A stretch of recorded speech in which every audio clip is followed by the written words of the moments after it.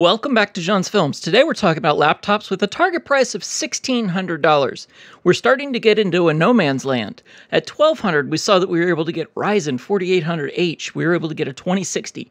Well, when you step up around $1,600, you're not really getting towards that 2070, except for in one or two cases, and that's stretching it, and you're not really getting any better than a 4800H. So it's a tough spot to be, and you have to look for the extras. Is it a 4K screen? Does it have Thunderbolt? Does it have USB Type-C, Gen 1 or 2? What's the story here? So that is what we're going to look at and find out if we've got any gems in here. Let's jump into it. As always, I've made this study guide available to all of my supporters over on Buy Me a Coffee. So if you're interested in the guide, jump on over, buy me any amount of coffee, and you're in. I will send you this study guide. Thank you for watching. Let's go check out the laptops.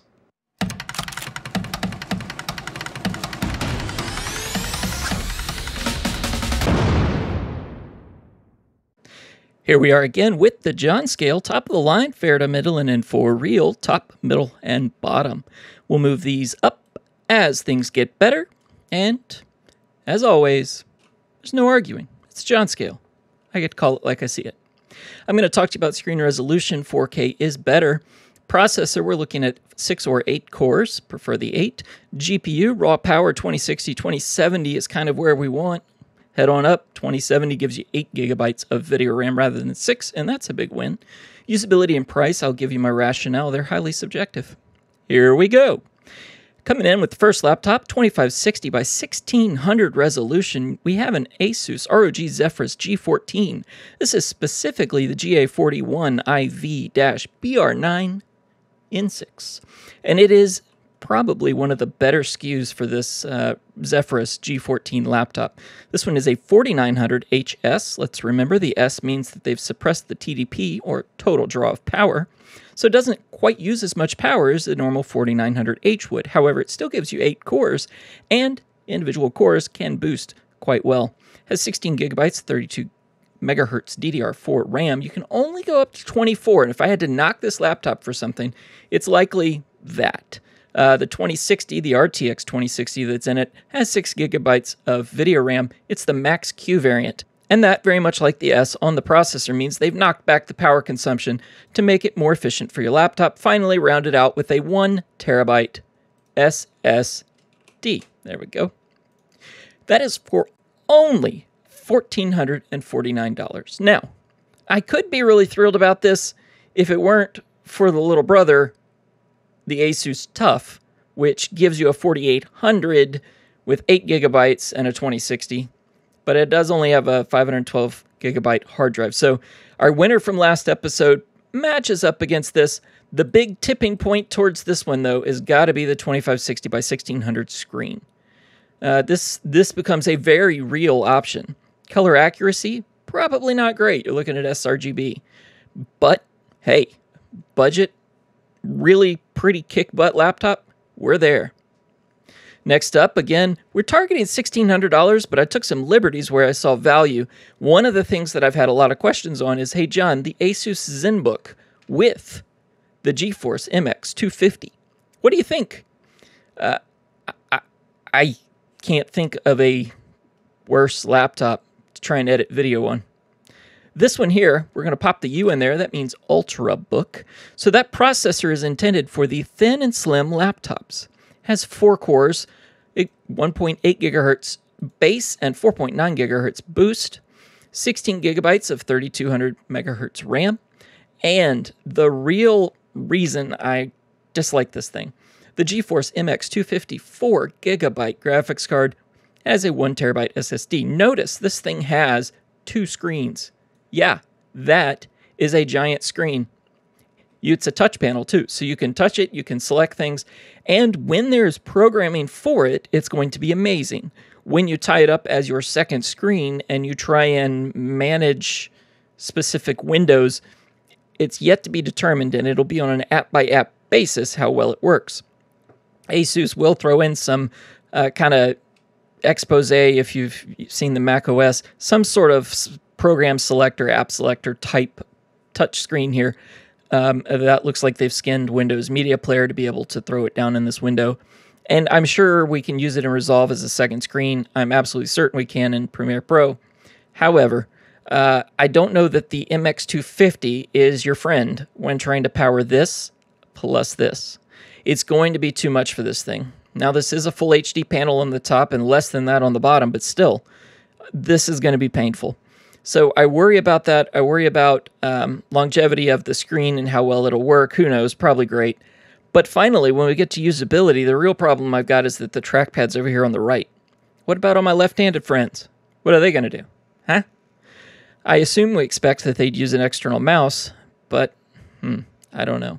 Finally, the price at $1472. This is hardware that belongs in a $750 Ultrabook.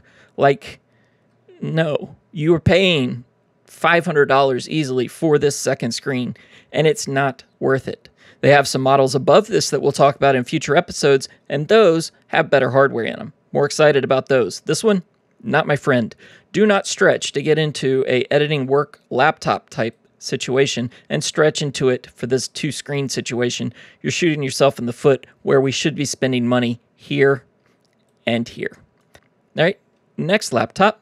We have a Gigabyte AORUS 5 15.6 Full HD 144 Hertz gaming notebook computer. And yes, I do have to give you the full title because that's the only way this thing's known.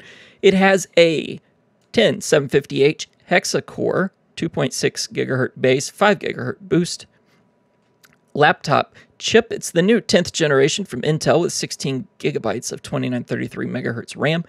A great thing about this laptop, it can go up to 64 gigabytes. You've got an RTX 2060 running 6 gigabytes of GDDR6. Hey, not mad at that. Now, what's exciting to me about this thing, the price is at $1,500. Intel has had to lower the prices on their laptop chips.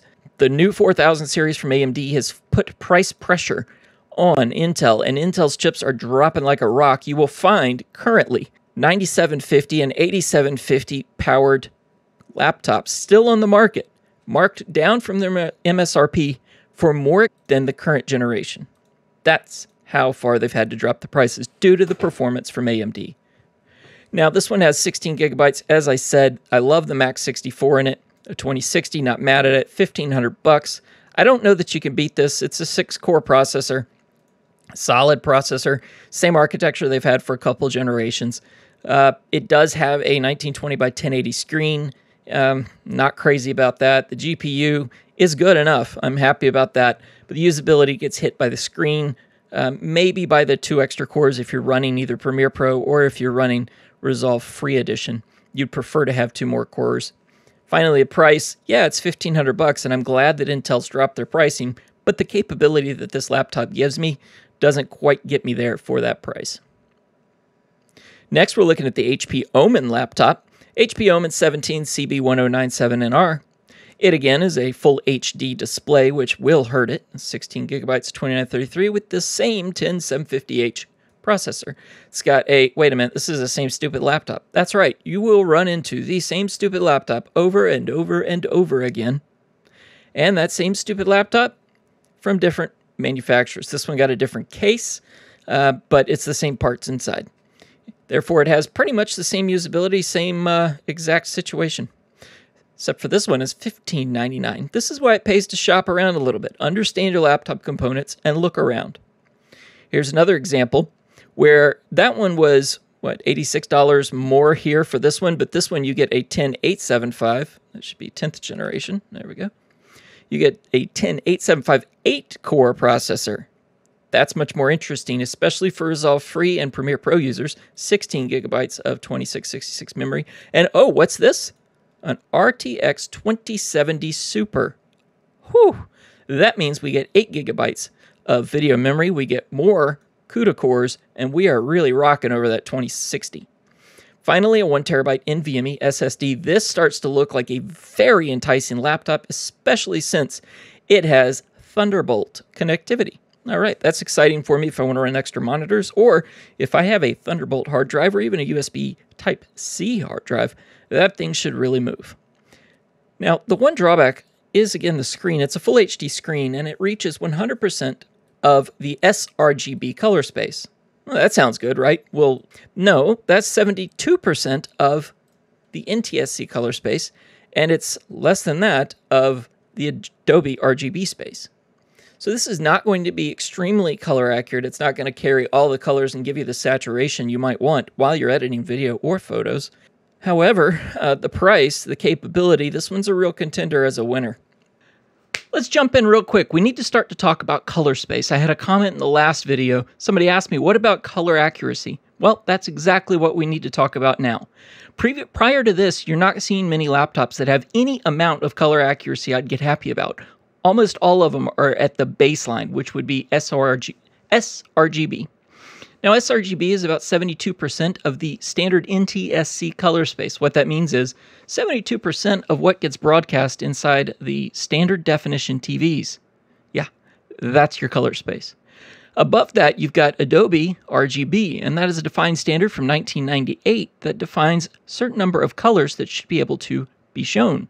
That's going to give you better saturation, a better look, and really, if your display can display that, you're creating for people. So you're creating for people who are likely viewing on that, or if on their phones, even better, because many of these phones have OLED screens, which gives a true contrast, and it's beautiful.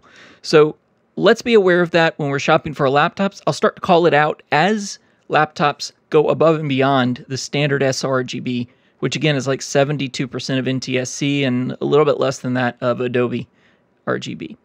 And now we've got the LG Ultra PC 17-inch lightweight and high-performance laptop.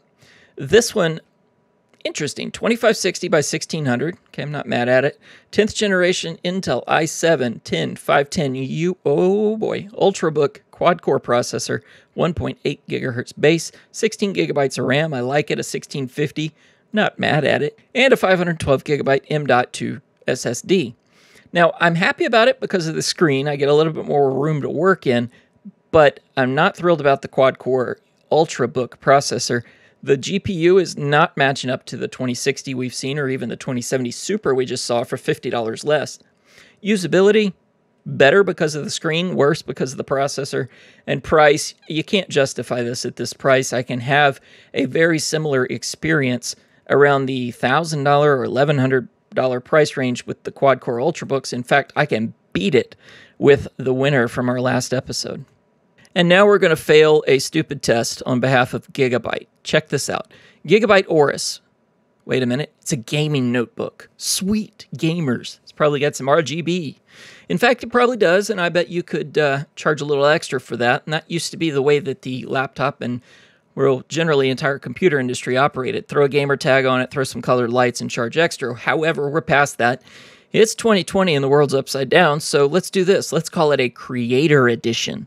Therefore, we're going to call it an Aero. So, okay, so we got the AORUS for $14.99, and we got the $16.99 Aero. Let's figure out what's different between these two. Hold on. Nothing is different. Not a stupid thing. You've got a 1920 by 1080 screen. You got a 512 gigabyte SSD. You got 2060. You got a 20. Same thing everywhere. You just charge $200 more of it because you're marketing it towards creative folks. Wow. That's painful. So I'd skip the gigabytes for now. There are some coming up in the future that are worth the money. Neither of these are.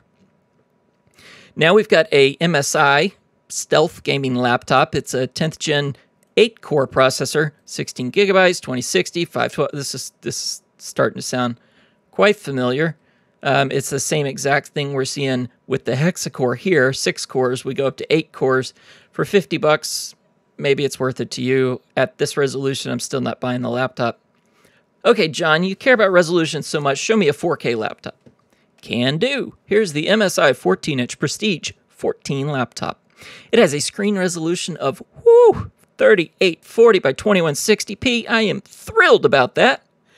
And it's a 10th gen Intel i7. Oh, good Lord. All right. Well, I mean, it's got 6 cores, right? Yeah. 16 gigabytes. Very slow DDR3 RAM. That's going to be the laptop variant. And then GTX 1650 with for $1,700. I really don't want to give up that much performance at that price just to get the 4K screen. Sure, I can see more stuff on the screen. but it's much more painful to use. So marks up here on usability for the screen, drop down for the pain. This one also happens to have great connectivity, which makes me happy, and it should at this price. Moving on, we've got Digital Storm, yet another one of those custom PC fabricators that's gotten into the laptop game. I liked this one. It's an 8-core, 16 gigabytes, 2070 with an NVMe SSD. No apologies for this one. It does have the same panel that's on the Cyberstorm, at least the specs are. On the CyberPower, I should say. And generally, it's going to have the same appreciation curve in terms of how much I appreciate it. Going further, we've got the Legion 7i15 with G-Sync. You know, 91YTO0002US. That one. However, check this out. It has 100% of the Adobe RGB color space in its 1920 by 1080 panel. You can see how that starts to cost a little bit more. I did have to custom configure this one with what they call the G-Sync monitor. It's a 500 nit monitor, but that's how you get the right color space. I wanted to demonstrate to you what that looked like. And that looks like here an 8-core RTX 2060 base system with 512 gigabyte NVMe SSD. If you're doing serious content creation, this one is not a bad choice at all. It does have that 1080p screen, which would drive me up the wall, but for many people who work on that day in and day out, that would not be a problem. And then finally, we've got, what? Nothing exciting. Why is this $1,900? Oh, it's last year's processor. So as I was saying earlier, last year's processors still have their starting sticker price on them. This one was actually discounted, I think about $300. It's 16 gigabytes of 2666 RAM. It has RTX 2060 in it, 512 gigabyte SSD, 6-core. Great, but why is it so expensive? And that's really the moral of this. This is why it's kind of a no man's land. You can get towards some of the niceties, but you don't break far enough away from the $1,400 laptop or the $1,300 laptop to make it worth stepping up to these laptops. That said, if you have money burning a hole in your pocket, I would opt for one of the 8-core 10850Hs. I'd find one that possibly has either the 2060 or the 2070 in it, depending on your price, and the connectivity options for each of the laptops. So here's a pretty decent option, I think. It's a 2070 Super, has Thunderbolt. It is a 10875 with 8 cores. It is 16 gigabytes of RAM and a 1 terabyte NVMe drive. The only thing that kills me about this is that monitor. So if you've got an external monitor you're going to hook it up to, I got a Hound Dog Mech, great viewer. Really into it, really comments often, really appreciate his input. He's got 2 giant TVs sitting on the wall next to his computer, and if it had a 17-inch monitor, it'd probably be a winner for him. In fact, if you're planning to run this with an external monitor, this would be your winner. Otherwise, we're going to go all the way back to the ASUS G14 at the beginning with the 2560 by 1600 screen. That one is my winner of the episode. So thank you for watching. I appreciate every one of you looking at this. If you got any questions about the laptops, hit me up in the comments. If you got a favorite laptop I haven't looked at, or if you have some comments about why I'm wrong with your particular laptop, let me know. Many of these I haven't gotten my hands on. I have for several, but I'd like to know what you think about it. So, as always, you can get the study guide over at Buy Me a Coffee. Thanks for watching, and have a great day.